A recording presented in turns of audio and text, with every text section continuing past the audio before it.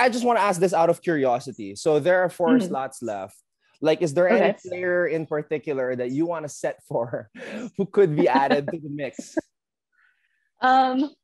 There's a huge list. Yeah. I don't know. Okay. I mean, of course, could be a former teammate, could be somebody you always look forward to playing with. Yeah. Absolutely, Myla Pablo. Like, I have to shout out my girl Myla. And Alyssa Valdez, she's part of the Philippine core. So of course she's a great ball control player, and I think she's gotten better over the years. So I definitely want to be able to set her.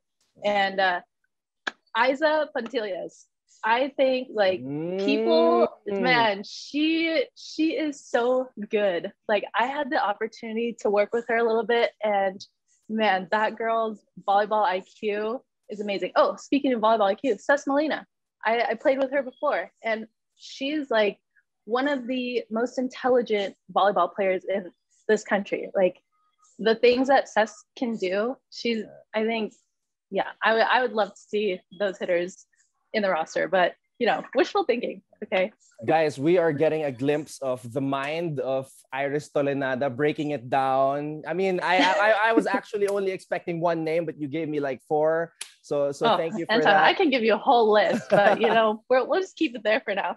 What about the young players who impressed you? I mean, I can only imagine for the ones who are still in college. I mean, these players are like 21 years old, 20 years old, and they're already part of the national team pool. Did anybody in particular impress you from the young ones? Yeah, I thought Cal, like Camille Cal, she impressed me. She's so young, but if she gets like the right training consistently over the years, she can be a great setter for sure. And that excites me because it's obviously, it's pushing me to be a better setter. It's making me dig deep a little bit and be like, oh, I can't let the young ones beat me out, It just keeps me on my toes. But yeah, she impressed me, and she has this like calm demeanor about her on the court. So that was really exciting to see.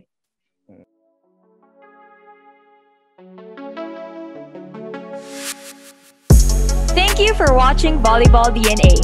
Make sure you hit the subscribe button to get notified for future episodes and interview highlights.